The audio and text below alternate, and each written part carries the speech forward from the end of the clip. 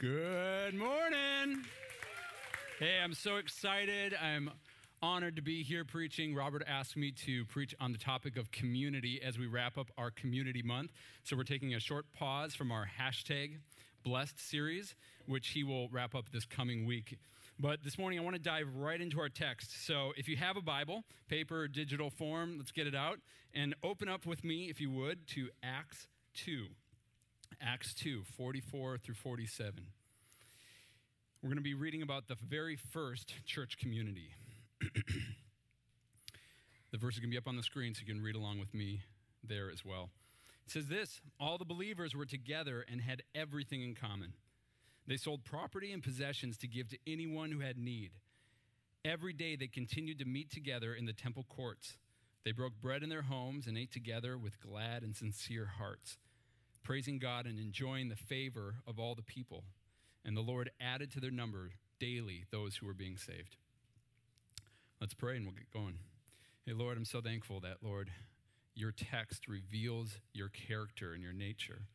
It reveals your heart for your people, Lord. And we thank you for this glimpse into that first church community, Lord, and what community might look like.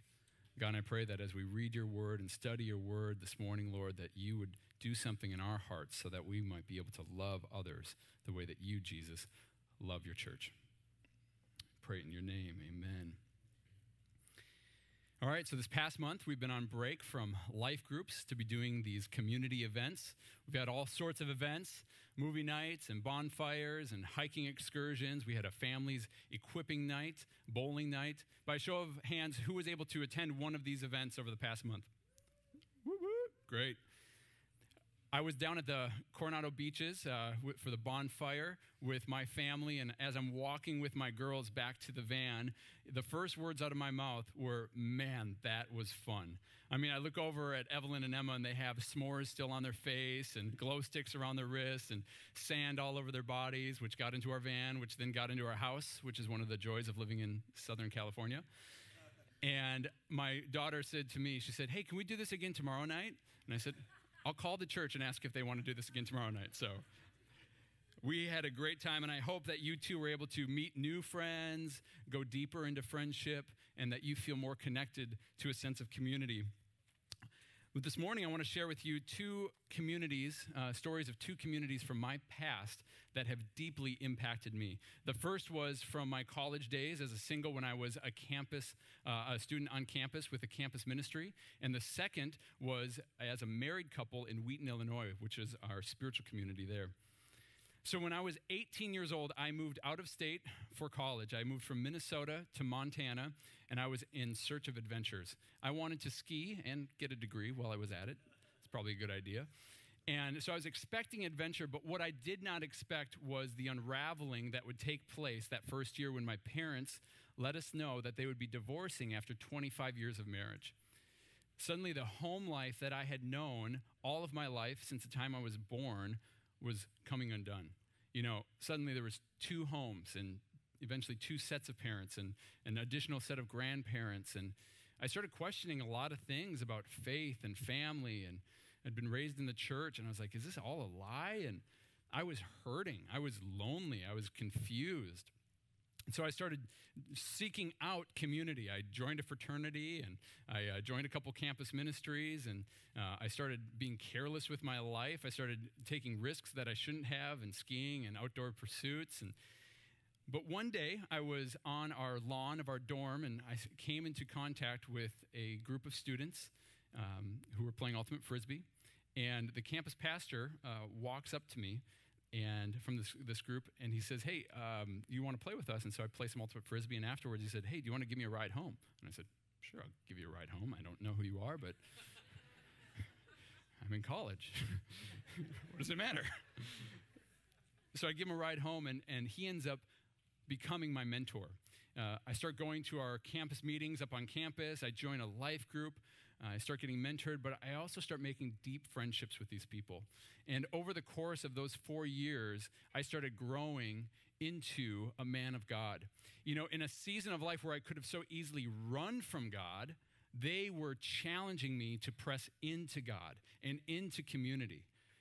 I'm surprised that I'm here today when I think about it. Had it not been for God, had it not been for that spiritual community, I would not be here today. So fast forward 7 years later, Katie and I were then engaged to be married, and my wife gets a job offer at Wheaton College in Wheaton, Illinois. So once again, we pick up our things and we move, and I find myself in a brand new place, not knowing anybody. But my wife and I resolved to find a local church. So we did a very holy thing. We Googled, and we said, Lord, where should we go to church? How many of you have Googled before for a church? Yeah, okay, I'm not the only one.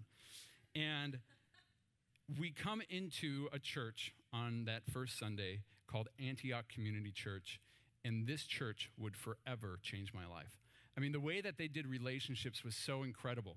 I remember countless times we'd be sitting around a table or around a bonfire, and we'd be sharing stories, crazy stories from our past when we were in college, picking up strangers. And then we would tell each other about our hopes and our dreams. We'd dream together. We'd travel together. We'd pray for one another, worship together. We shared life with one another. But perhaps the most powerful story from that time, I remember clearly, came one particular evening when Katie and I just happened to be in a conflict. I don't know if you married people ever experienced that in your first few years of marriage, and a little conflict, a little offense.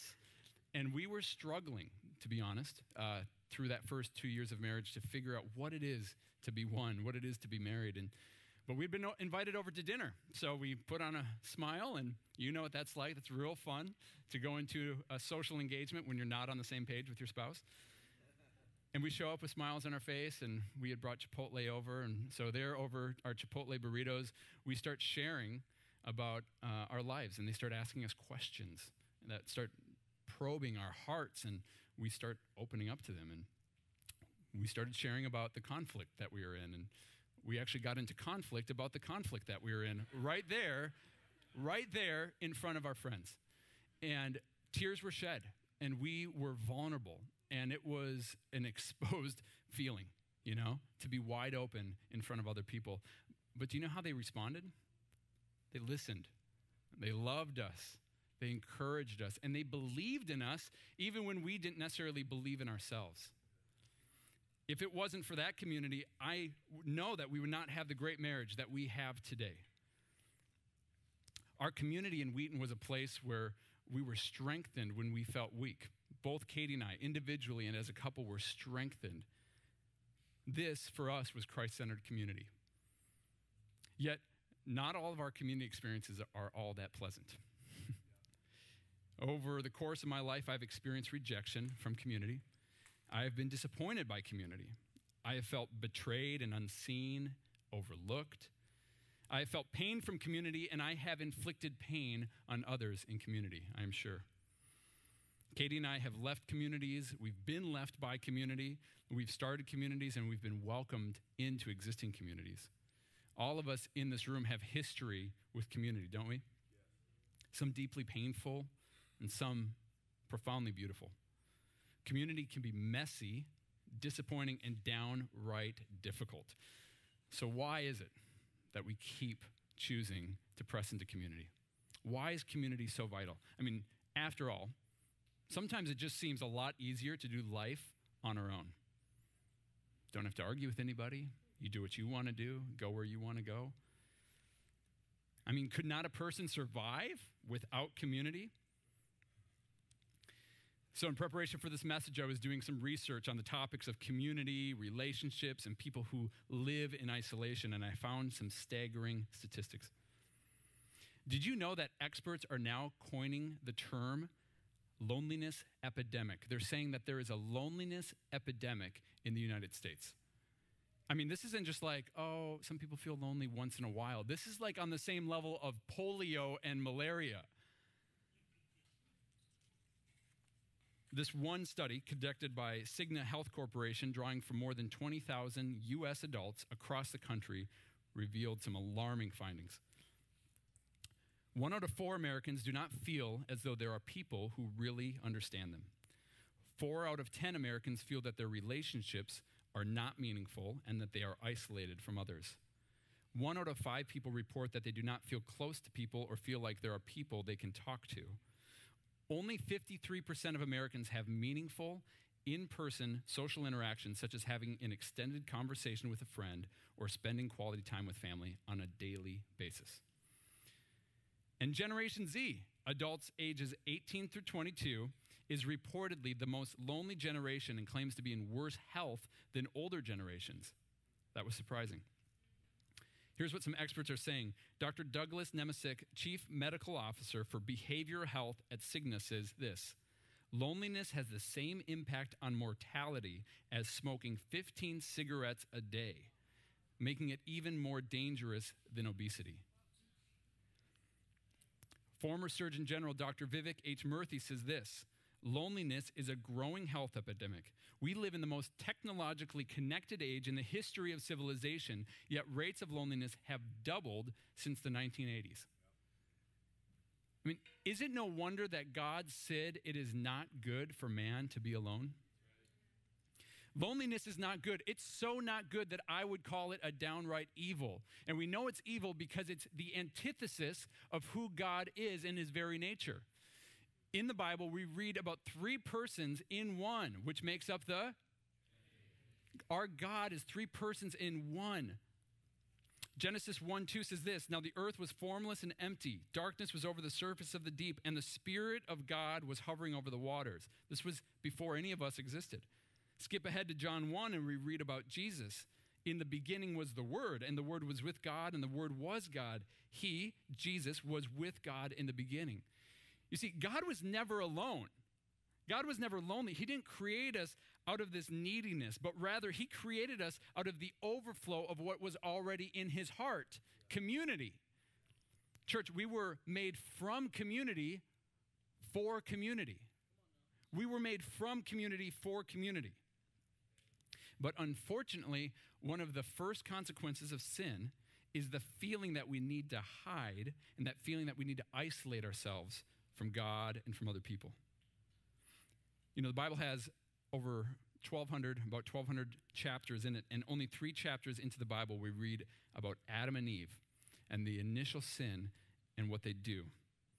Genesis 3:8-9 says, then the man and his wife heard the sound of the Lord God as he was walking in the garden in the cool of the day, and they hid from the Lord God among the trees of the garden. But the Lord God called to the man, where are you? You guys, sin causes us to want to hide from community. Sin causes us to feel embarrassed. We feel ashamed. We feel scared. And when others sin against us, we feel rejected and offended. We feel insecure. And so we get prideful thinking, hey, I'm above community. I don't need people. I can do this on my own. And all of these feelings stem back to sin. Recently, a couple weeks ago, I was home and I was backing my Jeep into the driveway, and my doors were off, my mirrors were off, which I love to do on a nice hot day. And I was backing my Jeep into our driveway, and just for a moment, I forgot that my wife's van was parked directly behind me. Yeah, go ahead and laugh. It's all right. I placed a big old dent in her crisp, clear white bumper. I was so frustrated. I was embarrassed. And we had company over, so I thought, you know what, I'm just going to give it some time and, wait this out and bring it up in a when the timing is right. So 2 days go by, and I'm sitting eating burgers with Christian Jimenez and a few other people, and I get a picture message from my wife of the bumper. And she calls me following immediately, and she says, honey, I'm in the Target parking lot, and I think somebody hit my van. Oh, honey, I'm so sorry. That's horrible. What kind of jerk would hit your car and not say anything? I didn't say that. I said, I am so sorry. It was me. Yes, I fessed up, but my default was to hide. I didn't tell her right away. I hid it because I was embarrassed. I was scared of what she would think, and she would lose respect and be scared. And hiding is not how we were created to live, but so many of us do it anyway. Rather than running to community, we run from community. But you see, church, if we don't deal with these feelings that keep us hiding, we're going to continue living lives, isolated lives. We're going to remain stuck in our greatest places of need, stuck in our sin and our shame, stuck in our loneliness, and ultimately, we are all going to miss out on the incredible relationships that God has for us. So what's the answer? Well, professionals have a slew of solutions for us. They say this: spend more time with people. They say spend less time on social media. They say get plenty of sleep. They say spend more time with family. And they say join social organizations. And the list goes on and on and on. And most of these ideas seem like good ideas, except they forget one crucial element. It's not that easy. I mean, don't you think people want friends? Don't you think people want a tight-knit community and close relationships with their family? But it's not that easy. So we still hide. You see, people get stuck in these feelings of fear, shame, rejection, unforgiveness, intimidation, anxiety, and lack of self-worth. It is impossible to just go spend time with more people. And when we do spend time with more people, we've got our guard up. So we hide. We tell ourselves relationships are too painful, our wounds are too deep, and if people really get to know me, they're going to reject me. So we hide. You know, some people live in extreme isolation, and we hear some of these instances of people being locked and shut into their house for years on end. But most of us live very ordinary lives. We go to work, we go to church on Sunday, we might even go to life group, but we're still hiding. Well, church, I've got some good news for you today. My Father in heaven is an expert at hide and go seek.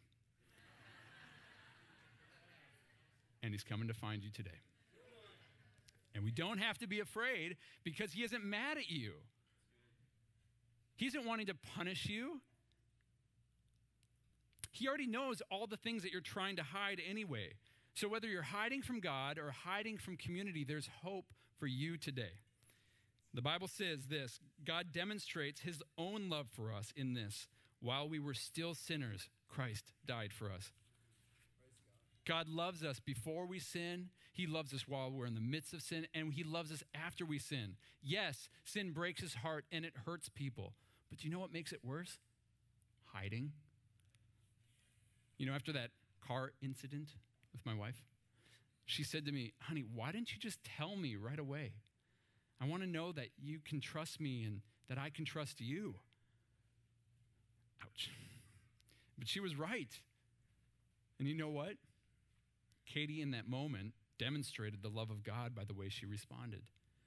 She was gracious and forgiving, and she didn't rub it in my face. So what is community? According to Merriam-Webster, the definition of community is this: a group of people with a common characteristic or interest living together within a larger society. When it comes to Christian community, our common characteristic and interest is this: the sacrificial love of God demonstrated to us through Jesus Christ. I don't know about you, but I want to live in a community with people that love like Jesus. Jesus himself demonstrates what community might look like. He called his followers his friends and treated them as such. He shared with them everything from meals to his deepest secrets. He served them and cared for them and encouraged them, believed in them when they didn't even believe in themselves. And Jesus wept for his friend when his friend died. But not only this, Jesus let other people share with him too. He let others serve him. He let others care for him. He let others encourage him.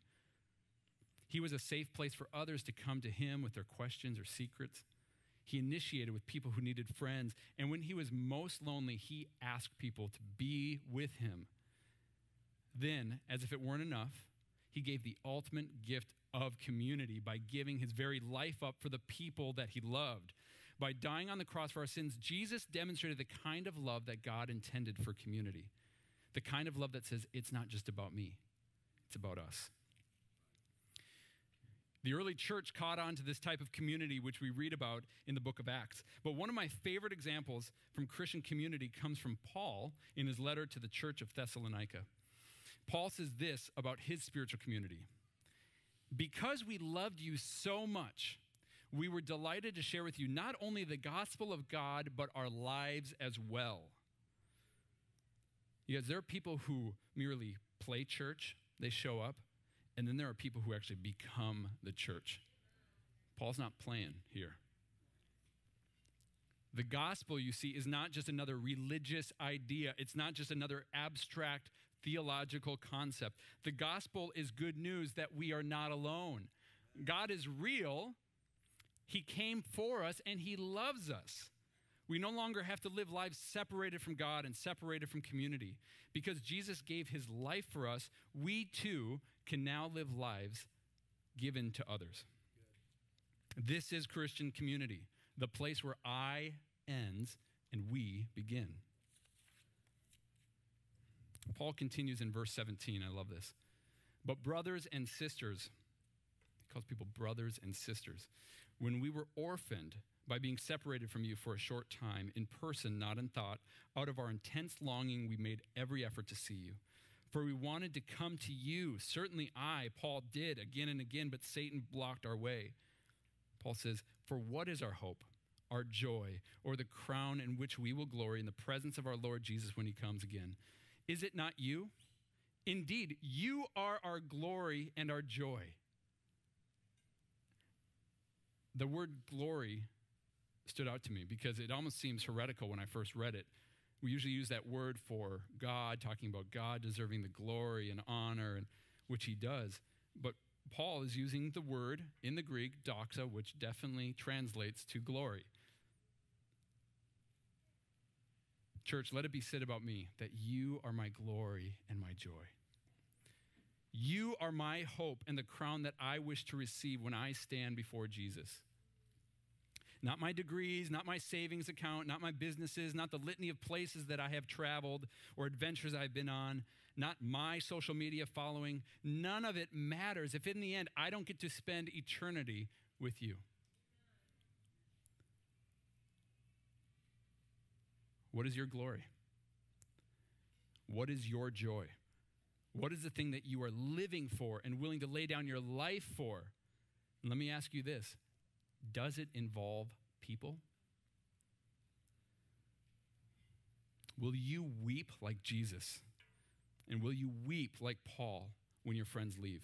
Or when it's time for you to leave, will you be able to say that you didn't just go do church, but that you shared your very life with the people around you? This past week, our staff traveled down to Waco, Texas, for the U.S. Conference of Churches within our movement. And Katie and I had the opportunity to see a dear friend of ours for the first time in 5 years. And unexpectedly, we saw each other from across the room during one of the sessions of worship. And Katie said, hey, let's go over and see her and pray with her. So we made our way across the room, and I don't think that any of us had a clue how much we meant to each other truly until we embraced in that moment.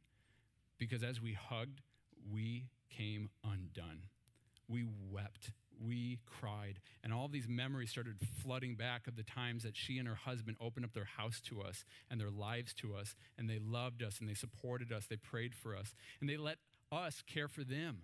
We walked in life through discernment and disappointment and eventually our departures. Their life was a gift to us, which inspired us to want to give it away to other people. Our very tears were proof of our love. When's the last time you cried because of how much you love somebody? This is Christian community. It's the place where I end and we begin. In preparing for this message, I felt the Lord highlighting some specific groups of people, and I believe that God has some specific words for each group.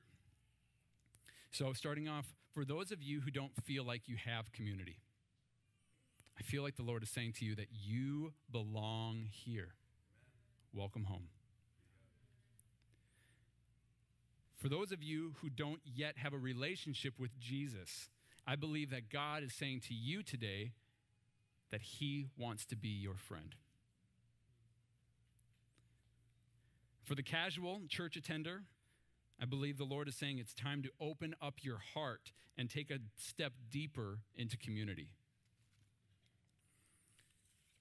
For the temporary resident, it might be military, students, or people doing internships, I feel the Lord saying this: invest quickly and invest deeply. A lot can happen in a short period of time. My wife Katie and I have been here less than a year, and I am blown away by the community that God has brought to us here in this place. For the people who feel that they are too busy, especially families with kids, I believe it's time for you to move from independence to interdependence. Practice sharing your needs with people, and then be busy together. For the ones who have felt hurt by someone in community, I believe that God is saying to you today, he is going to give you the grace to forgive those people today. It's time to move on, and it's okay to trust again. For the refugees in our midst, I believe that God is saying to you that your gift of hospitality does not require a house. Your very life is to be a spiritual community for many. So let people in. And for those who have been raised in this house, this church, maybe you're the graduates of our schools, products of discipleship and life groups, I believe that God is calling many here today to graduate from being sons and daughters of this house to fathers and mothers of this house. And I'll explain the difference. I believe that sons and daughters expect community to foster them, to raise them, to teach them, to nurture them, which is good. But fathers and mothers are the ones who create community by sharing their lives with others. And so it's time to initiate and reciprocate with other people. Stop waiting to be pursued and start pursuing people. At All People's Church, our hope is that you would get rocked, get real, and give it away. The key for us as a community to moving from getting rocked to the point where we're giving it away and changing the world is that you would get real with one another. And the way that we primarily get real with one another around here is in the context of life groups. Life groups are simply this: they're groups of people sharing life with one another. We typically have a meal, we worship together, read God's word, and take time to pray for one another. But ultimately, you know what happens? We become friends. I want to invite each of you to connect with a local life group if you haven't already. There's a list of current life groups in the back of your seat. Find one in your area or in your stage of life and reach out to that life group leader. They would love to meet with you, to hear your story, and to hear what God is putting on your heart. So at this time, I'm going to invite the band to come up. And you guys can go ahead and stand with me here. I want to give people an opportunity to respond to this. I know that there have been things being stirred in your heart. I'm going to invite our prayer team and our life group leaders up to the front. And I want to say this: if you've been feeling isolated, you're feeling alone, longing for friendship, frustrated by friendship, frustrated by people, or hiding something that you just need to get off your chest, or if you haven't yet initiated a relationship with Jesus and you don't know this God of love, God of community, I want to give you an opportunity to do so today. The people in the front here are friends. They would love to pray with you. They'd love to hear your story. So in a moment, I'm going to invite you to come forward. And for the rest of us, as the band plays, let's worship together this God who loves community and who loves us with his life. Let's thank God for being the one who made us for community, even when our default is to run from community. Let's worship this God who loved us so much that he sent his son to die for us so that we didn't have to get it all right first before we got to be with God. Jesus said, I'll come to you. And he wants to come and meet you here today. He wants to meet with you here today. Lord, I thank you, Lord, for the people in this room, Lord, that I call my friends. I call my community, Lord. They are my joy. They are my glory. They are the crown that I wish to wear when I stand before you in heaven saying, this was a good investment. These ones were worth your life and your blood on the cross. Father, I pray that we as a church, Lord, would be transformed more into the image and likeness of Jesus so that we might be able to do community all the more. Pray in your precious and holy name. Amen. I will